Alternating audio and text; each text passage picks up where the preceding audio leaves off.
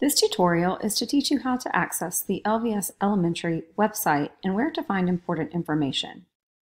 After you have logged into your student's Chromebook, you should land on the Launchpad. On the Launchpad, it will look similar to the screen here, and you should be able to find the LVS Elementary app. Click on this app, and it will open up the LVS Elementary website.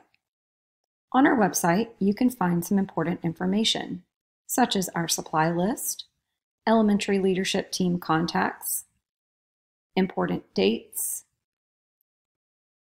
our appointment scheduler, how to access your daily lessons, our attendance policy, and our grading policy.